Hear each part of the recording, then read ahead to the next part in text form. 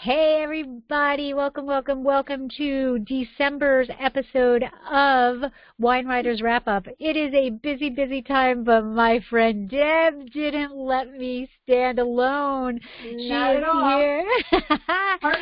Partners in crime. Partners in crime to the very end, absolutely. So today is just something a little different. We're not really going to be talking about wine. I thought, the year has sucked. Right? 2020 was bad. Everybody was like, bring on 2021. And everybody thought, as if when the clock struck 12 and 2021 entered, everything was going to go away and it was going to be a great year. And it really still isn't. We still are having issues. We're still having, more and more variants. And I just need to laugh. I just totally need to laugh. So I reached out. Yeah, right? We need to laugh. So this is not about wine, this episode. This is just pure stupidity. Now, those of you who know me, we are drinking wine. So you know what?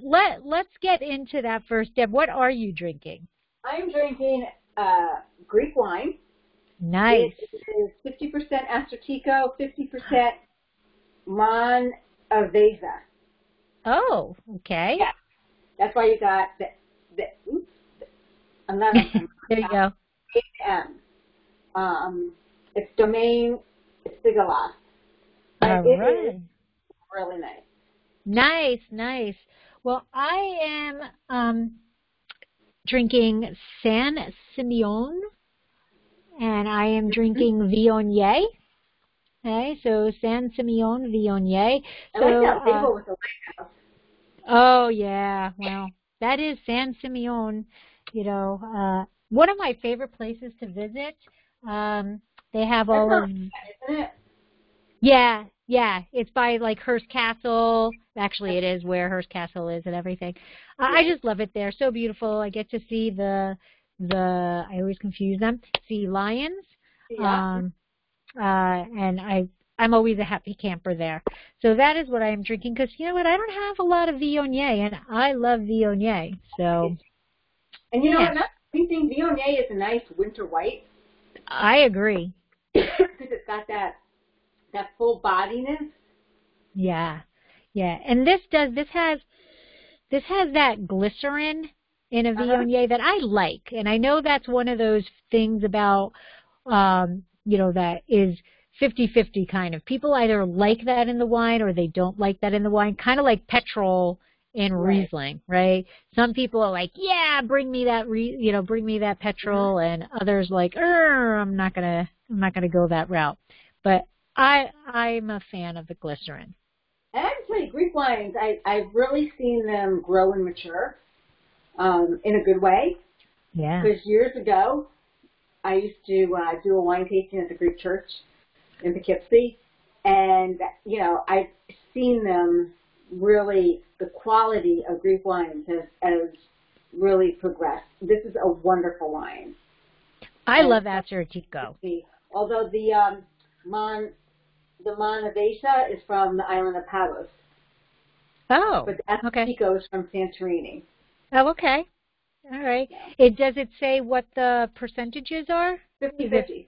It is 50-50. Okay. But the I think you said Astratico that, yes. is stronger, so there's more citrus coming through, where the Monavesa is more, I think, on the body and the structure, and brings a little bit more tropical fruits to it, or tree fruits, where the Astratico is more lemon and lime. Okay. Lemon and lime. How's the acid on that? It's nice. It's not racy. It's a good balance. It kind of tingles on the finish. Because Astratico is kind of a high acid. Okay. But the other one balances it out. Balances out. Very nice. And what's the alcohol on that? I think it's 14.5. Wow, that can do some damage. Yeah. Oh, well, I've got you beat. What do you got? 14.9 for a Viognier. Wow. It doesn't taste 14.9 at all. And again, that's what causes the damage. You just don't think white wines have that. I always think of white wines as, oh, it's an 11% alcohol, it's a 12% alcohol. It's, They carry a punch. Yeah, they do. They do. So, all right. So we are going to get into what the episode is about. And every year there is something called the Darwin Awards. And I love the Darwin Awards for two reasons. One, I love Darwin. I mean, I love Darwin. I could have been his research, assistant or whatever. Just what he believes, how he proved things is just, I'm a biologist. That's what I love. Okay. I love genetics. I love evolution. To me, it's such a cool concept of how we got from there to here, and how we all evolved. And one of the favorite things that I like to say, and it is honestly perfect for right now, is, as Darwin stated, it is survival of the fittest. Okay, so you either need to adapt to the environment or the environment rules you out. Okay, so there's loads of things that we see. Right now there's a Red Bull commercial where I think there's two antelopes and a lion comes through the high grass, and the one antelope opens up a Red Bull and the other antelope says, well, that's not going to make you outrun the lion. And the first antelope says, no, but it will make me able to run faster than you. Okay, so faster antelopes are going to survive because they're not going to get attacked by the lions. Okay, so these are the things that occur, and divergent evolution and all of this. So I think it is hysterical. Now, the Darwin Awards, I do not know, poor research on my behalf, but I don't know when they actually started. But they've been around for quite some time, and they basically are the epitome of you can't fix stupid, right? And for today's times, not to get too political, right, but in today's times, we have a lot of stupidity going on. Oh, my God. Right? There is a lot of stupidity going on, and as much as I hate to say, there's people who are not stupid who are losing the battle with this, virus.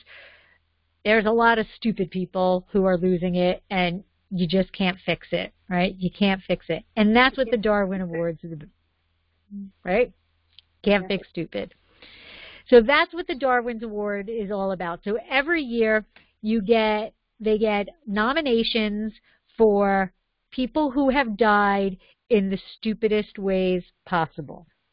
So one of the first ones that I had ever seen is, you have to feel bad, but one of the first ones I ever saw of the Darwin Awards was a veterinarian. So not a stupid individual, an intelligent individual. And this veterinarian died because the elephant he was taking care of was a little backed up. And so he was giving the elephant an enema. And the enema took effect a little faster than the vet thought he was going to take effect. And they later found the vet suffocated in a very large pile of elephant poo. And he was a Darwin winner. Poor guy wasn't even alive to receive his award. I know. Well, that's the thing. No Darwin Award winners are. Yeah. They're all posthumous. How do you say posthumously? Yeah, I know what you're saying. Posthumously, right? So that was the very first Darwin Award that I had ever heard, and that brought my attention. So I thought it would be funny as we bring in the 2022. I think we need to do a little laughing. So I thought that we would bring up a couple of Darwin deaths. So the first one is the brainless bungee jumper. In 1997, police in Reston, Virginia, issued a statement saying they had found a body of a 22-year-old Eric Barcia, who had apparently died attempting to bungee off a 70-foot bridge. Eschewing commercial bungee opportunities, Eric had happily taken matters into his own hands and tied several bungee cords together. He strapped himself on securely, tied the other end to the bridge, and jumped, confident in the knowledge that he'd carefully measured out the bungee's total length, just under 70 feet.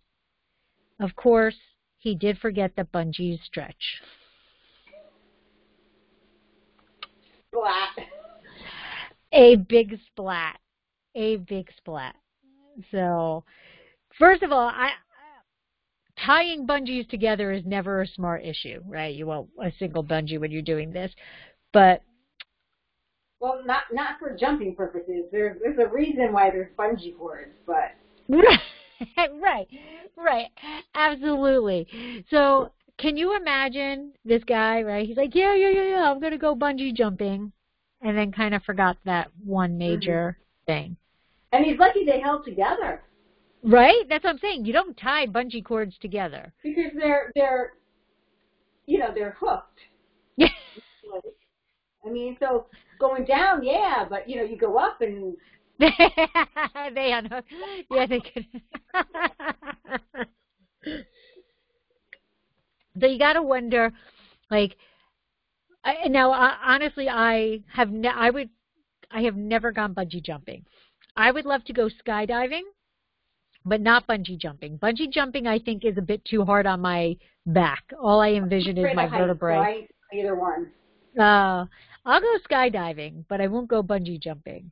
I don't like that concept of dropping all the way down and then my spine go bloop, as it's going on. But so, what do you think? Award? Should he be a winner of the Darwin Awards? You know what? You can't fix stupid, so. I think that's a good one. I think it's a good one. All right. A luckless sled neck. Ordinarily, a man killed by an avalanche is suffering from a natural disaster and not eligible for the Darwin Awards. But the circumstances surrounding the death of Walter, a 43-year-old Fairbanks man, are unusual enough to warrant an exception. He was killed not by the natural disaster, but by his own blatant stupidity. Walter was high marking on his snowmobile. I don't know what high marking is. This almost entirely pointless exercise involves driving as far as you can up a pristine slope before the sled gets stuck, and then bombing back down again. Okay, I get that. Right? Okay, good. From a skier's perspective, I get that. Right, so he's going up, he's gunning as steep a slope as he can, and then ultimately the sled's going to conk out. To go back down. Right, yeah. Okay. So state troopers had warned that conditions meant avalanches were likely. Earlier in the day, Walter had triggered an avalanche and had been buried up to his waist. Any normal person might be shaken up by this, or at the very least take it as a sign that they should stop. But this committed sled neck kept right on revving up and down the hillside until he triggered a second bigger avalanche, which swept down and killed him. So he survived one avalanche. So instead of sitting there, waist up in snow, waiting for help, he just, I'm going to get out of this. No, I think he got help. The crew, that's what happened. He got help. So the ski patrol got him out, and then he went and did it again. Bad avalanche, conditions, and you keep on going? Hello? Oh, my goodness. Although, you know what? He might have thought in, a sixth sense that he could trigger the avalanche and then do that flip thing and get down before all the snow. Well, probably that is exactly what he thought. That's probably what his mind Yeah. thought was. Or he thought, I already did one award. I already did one avalanche. So I'm not going to, there can't be two avalanches in a day. I don't know. That's kind of that's almost equivalent to the poop vet. Although I think that was dumb luck on his part. He just couldn't get his hand out in time. I say, I think I'd rather be buried alive. I'm not even going to go there, but I think I'd rather be buried alive in snow than an elephant poop. Elephant dung.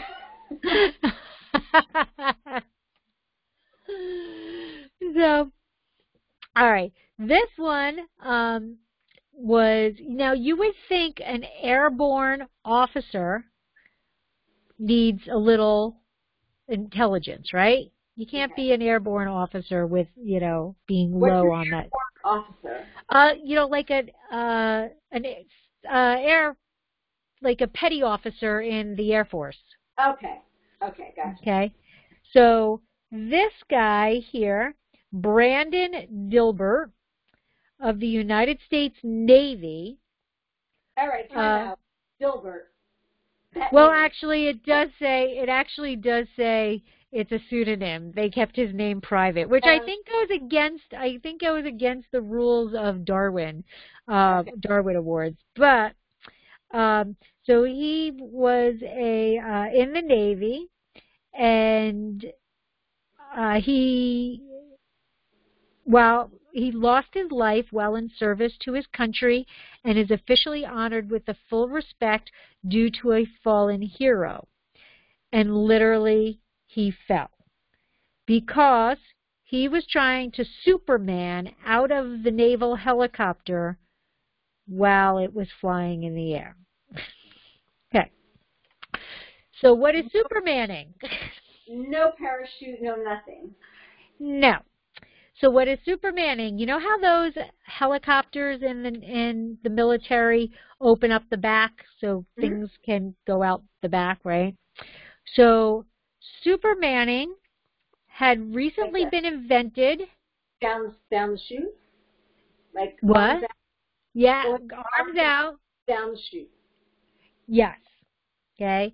So Supermaning had been recently invented by certain troops goofing off in the aircraft.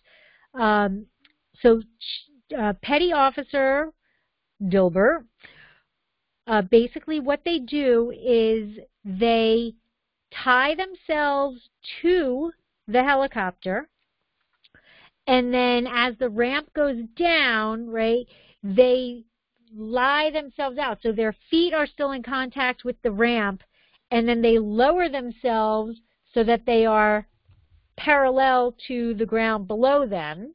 Right? So they're harnessed, attached to the helicopter, and then they lower themselves down and they act like they're flying out of the back of the helicopter.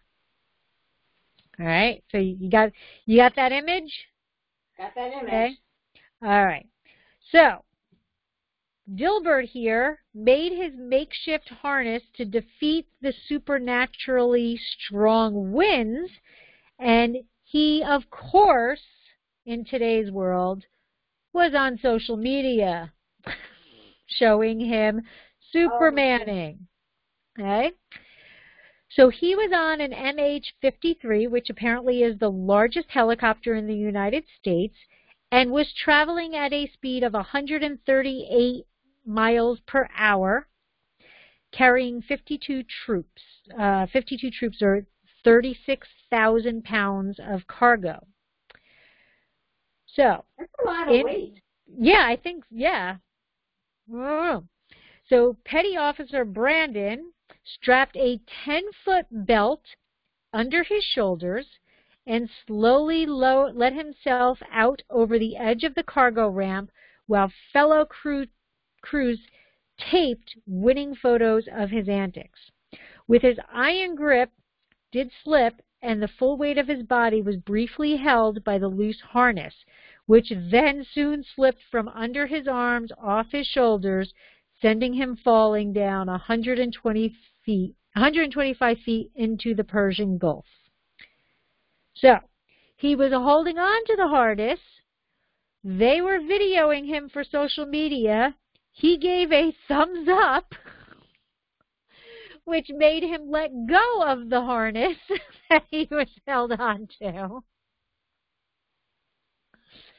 And he fell 125 feet.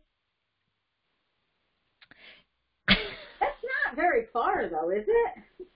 Well, you drop 125 feet and see if you survive. I don't know. You figure a story is 9 feet. What?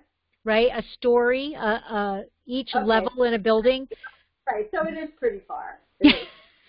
Right. It is pretty far. You're looking at, quite a high building. You know what?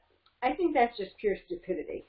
Well, yes, because it's social media. Yeah. And you know what? It's one thing like the vet with the elephant poop. Yeah. That's just kind of sad, ironic. Yeah. Yeah. But when you're doing a stunt, and this is my opinion only, okay? You're doing a stunt, and you're doing a stunt to possibly get on social media, and maybe the bungee guy was doing the same thing. Should you get a Darwin Award? No, because it's stupidity. What the vet was doing was performing a procedure on an animal. He shouldn't get the Darwin. He shouldn't have won the award. And the animal let loose before he could remove everything. Right. Yes, he needs the Darwin Award. No. I think it's the other way around. He wasn't stupid. Darwin is ruling out stupidity. I have a hard time getting my head around it. But for the people that are just like, this guy doing it for the social media thing? He's a Darwin winner. Yes, he's a Darwin winner. So okay, you got to be stupid to win the Darwin. To figure things out. But, bungee guy too, Yeah. I mean, hello? I don't use bungee cord much, but I know how to use a bungee cord. But, and it stretches. Know it stretches. I know it interlocks, and then I know it can also uninterlock. So here's the thing, and again, not to be political, but he did get, it was ruled an accident, and it was ruled a death in the line of duty. So he actually is part of the American heroes who lost their lives during the Iraq War. We don't want to go political, so I'm not even going to. Yeah, because and I get,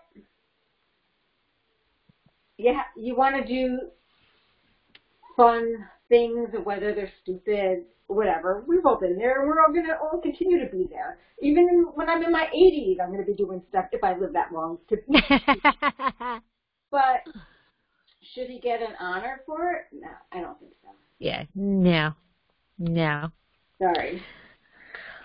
All right, here we go. Sorry. All right, the YouTube paraplunger.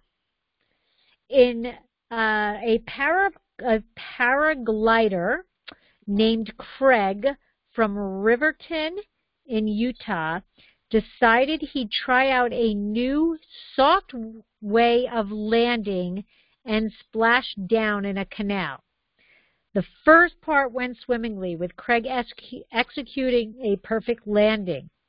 Unfortunately, the swimming part didn't go quite so well, as Craig's parachute filled with water and dragged him downstream and drowned him. So he parachuted into a stream. Right, because there was no way to detach his parachute. Right, so he parasailed, and when you land, right, it's a hard landing, right? So he thought he would land. He thought he would land softer in the water. But I see his parachute probably got under him and then dragged him down. But where was it was a good thought. Where was his rescue boat or whatever? I guess he didn't think that all the way through. I'm thinking he's one of those people, you know, that just jump off a cliff and throw out their own parachute type thing. Yeah. You know, those people. They don't have, you know. I'm guessing he's one of those people. That comes in the little thing that you push, you know, when you were. Yeah. Yeah. Yeah, like the little army dude. That always got wrapped up in his own parachute. Yep. I wonder how many people listening actually know what we're talking about. That was always a stocking stuffer. That was like, right? You had to take the parachute and puncture the little holes, right? And then take the little tiny thread and put it in there. Then tie it to the little army dude. Yep. And then you throw it up in the air. And one out of 20 times. Childhood memories. Yep. You know what I saw in this? You know what I saw in the store today? What? A Slinky. Really? Yes, a Slinky. Yeah, they sell them at Walmart. Do they? Yeah, because Paul bought them to keep Bob out of our awning. Because he read if we put a Slinky in the awning, Bob, who's our resident, I think it's a sparrow, kept making nests in the awning. And then that didn't stop him, and then he had to put Brillo up there. Steel wool up there. Oh. But Slinkies at Walmart, they were $7. Oh, well, I was at the Dollar General, which, by the way, no longer $1. Everything's $1.25 now. You know what? They're for the Slinkies. But it didn't matter. Bob is still a resident. Bob found his way around the Slinky. Yeah. Sparrows are pretty smart. They're actually like kind of parasitic birds. Yeah. His whole family comes. His offspring. Yeah. We have it's quite a party. Well, now they have a Slinky, so it's a true party. All right. Well, since we talked about the paraplunger, we have a cliff diver. Okay. Who has won the award. So, this 27-year-old met his untimely demise at Shrinklehaven in Wales. In an apparent attempt to impress a group of teenage boys, the man dove off an 80-foot cliff into the water. If done properly, an 80-foot cliff dive shouldn't be fatal, but it appears the man had zero prior experience of high diving. He was knocked unconscious by the water, and although the teenagers climbed down and fished him out, he was proclaimed dead on arrival. That's sad, because it was probably a life dream he had. That, or he would drink too much wine or something. Maybe. Although maybe if he had wine, he wouldn't have hit his head. I don't. Well, maybe he. I don't want to say I don't know how to dive. I know how to dive, but I have a hard time keeping my chin to my chest. So maybe that's what happened to him. Maybe. But 80 feet, you have to make sure that your hands are above your head to cut through the water, the surface. He might have looked up. He might have looked up. Yep. Because that's an issue with me. That's why I don't dive. I used to dive as a youngin. I used to dive. I have several trophies for top dives. I loved diving. Diving and swimming kind of go hand in hand. Yeah, not much fun. No. All right. In honor of my dad and my brother, who are electricians, we have an electrician Darwin winner. So this guy here The hapless individual was a man named Rodney, who was happily doing laps of Lake Washington when he realized oh, I already know where this is going. When he realized his battery was running a bit low.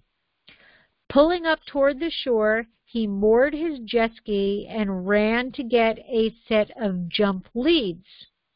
He plugged the ends into a 110-volt outlet, ran down to the water's edge carrying the clips, the red and black clips. Unfortunately, he didn't stop at the edge and plunged straight into electrocuting himself instantly. How do you do that? He was running in water when he connected the jump cables. Don't go in water. That's like 101. Poor guy. He was in water. Oh, my goodness gracious. Oh, my God. I would like to think my father and brother would never, ever do that. All right, let's see. What? Electricity and water don't mix. They do not. That like in grade school about, electric storms, thunderstorms and. Yep. Wow. Maybe he missed that day. He was absent. He's playing with his bungee cords.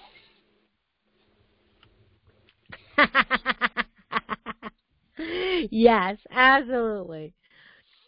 All right. This is a 2020 winner. Okay, that's last year. Yeah, so this is last year's winner. I'm going to read you how they wrote it, because this person actually wrote a pretty funny story or way to write it. Hands are numb. Oh, by the way, this is in Japan. Okay.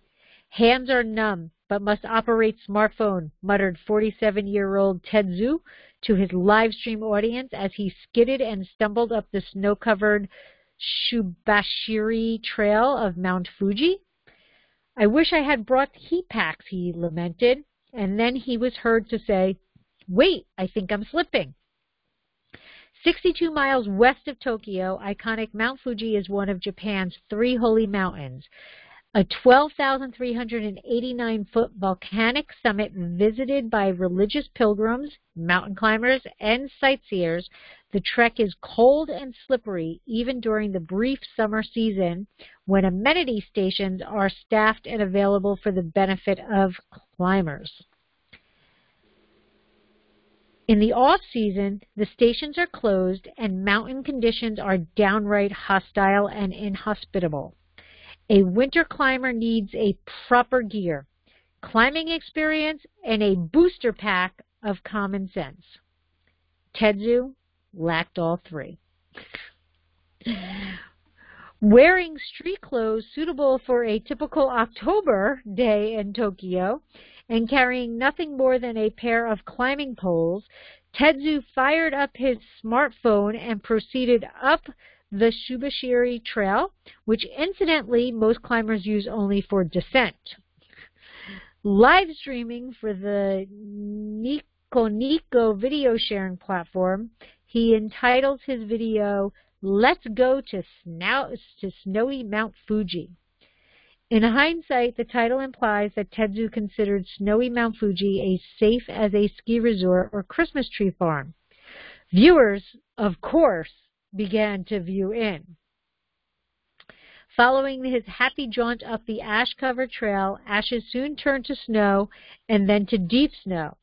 Tetsu's viewers were now being treated to a litany of complaints about cold, numb hands and a bitter lack of hot packs. Those watching might have started to feel a bit bad for Tetsu.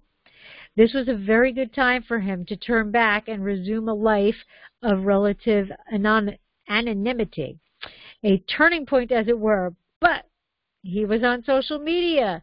They urged him to continue, and of course, he continued.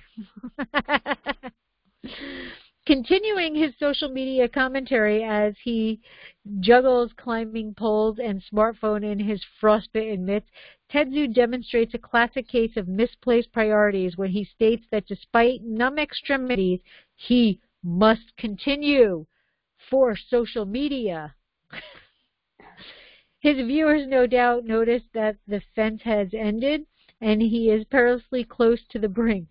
He has now passed the point of no return. There is absolutely nothing his viewers could do except tune out in disbelief. Bullshit. They were all tuning in because that's how our society works, you know. Yeah. You know they were watching him. Oh, this place is slippery, getting dangerous, he belatedly notices. I'm trying to walk by the rocks. Yes, rocks. It's steep. Does his audience hear reassuring sounds of him gripping the ice as he continues past the end of safety fence into uncertain territory? Nope. He didn't grab the crampons. The slope at that point, because he didn't have any, the slope at that point is 30 degrees, as anyone still watching could see. In his continued play-by-play march along an increasingly risky path, Tetsu frequently cautions himself against falling. Some of his viewers might have given wry chuckle as his sudden realization of what had gotten himself into. His inappropriate footwear now failing him, he trips, stumbles. More than once he asks himself whether or not he's on the right track. Astonishingly close to the summit for an amateur winter hiker, Tetsu at last utters the anticlimactic words, "Wait, I'm slipping." Experienced Mount Fuji climbers say if you start slipping, you have one chance at self-arrest before it's too late. Even now, Tetsu might drop his phone and jab his climbing poles into the ground. But no, he cannot drop his phone.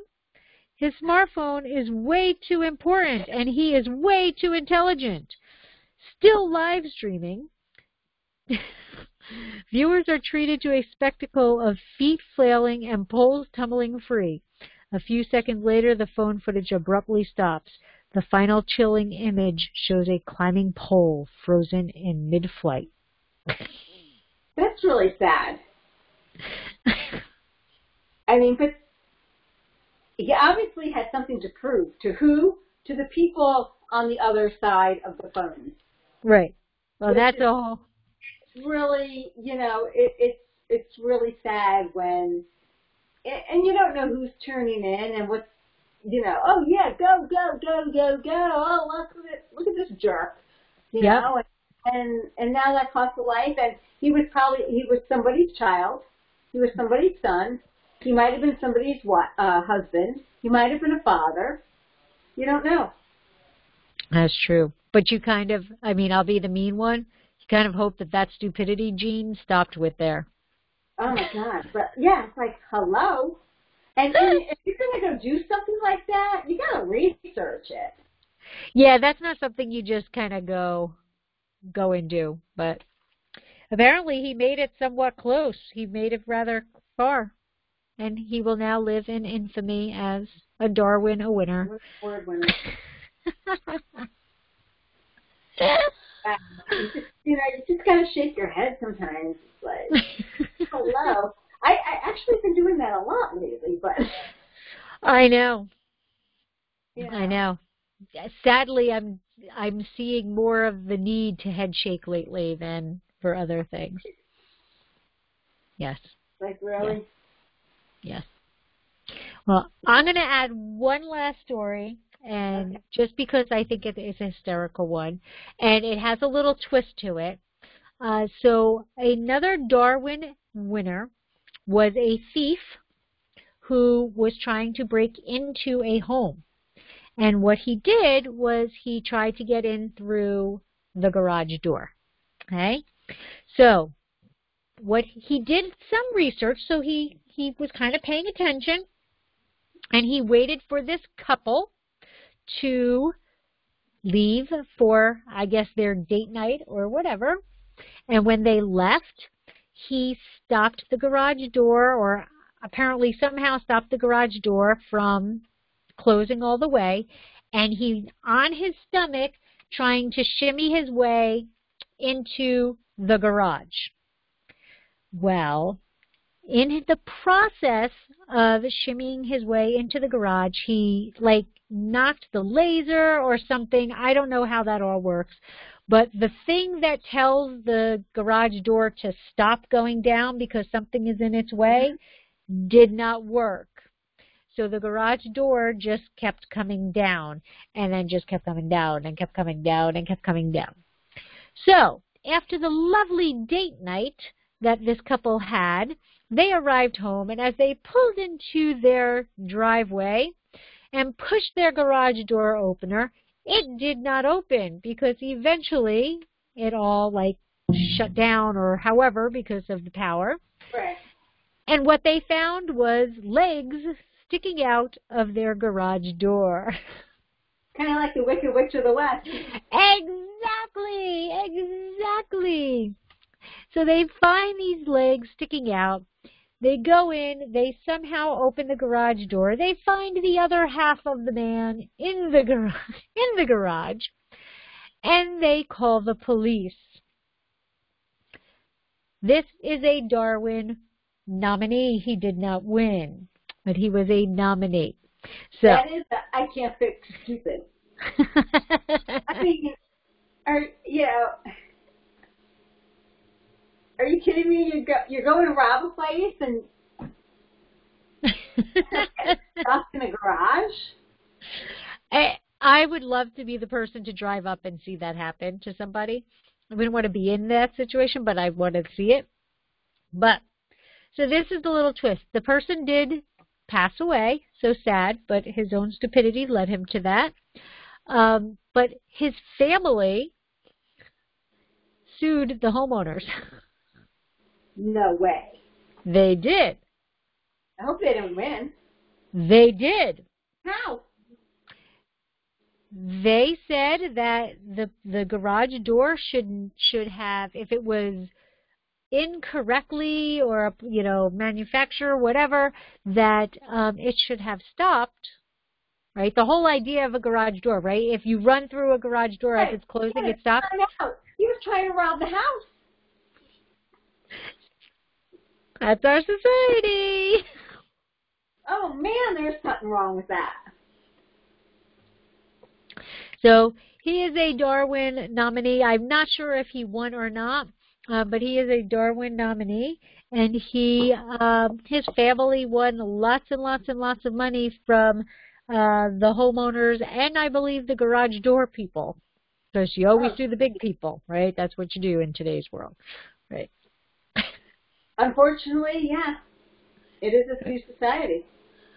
So, I mean, kind of, how funny would that be? You come home and you see the Wicked Witch of the West right there. Right. I'm like envisioning that in my house. Or East, whichever one died. Which one died? No, the West is right. The Wicked West of the Wicked Witch of the West. She's the one who lived, right? She's the green one, right? It was the East. I thought it was the Wicked Witch of the West. That died. Died.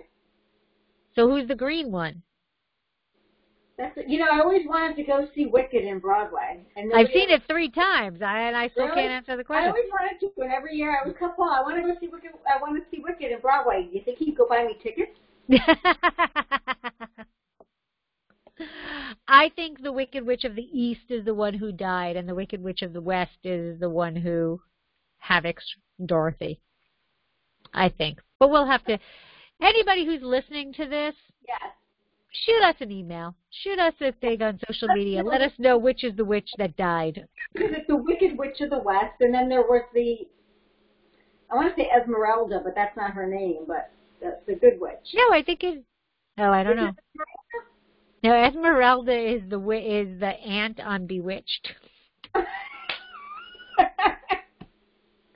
I don't know. It could be the Wicked Witch. It could be the witch of Glenda.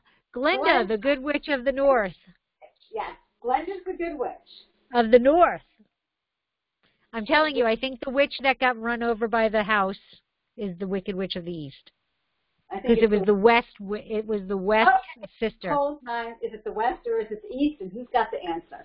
There we go. We'll go with that. We'll go.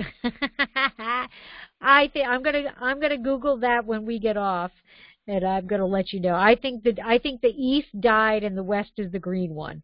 That's my thought. I think it's the other way around, but I think All right. Well, Linda was a good witch, though. no, because they were the wicked witch, ding dong, the wicked witch is The witch. dead. Yep. Glinda's a good witch, but we never saw a witch of the South. Right? Glinda didn't ever talk about a witch of the South. I didn't see the play. No, but you watch Wizard of Oz. Yeah, yeah. Glinda is the good witch of the North.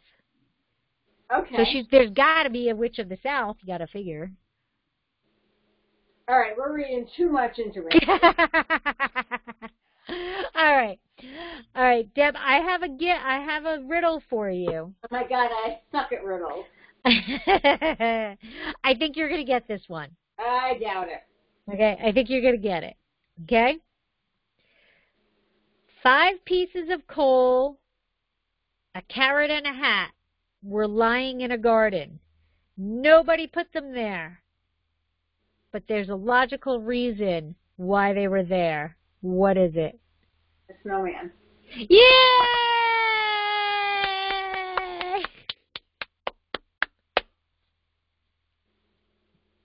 I can't believe, I'm catching on. I'm not good at riddles, but I'm catching on.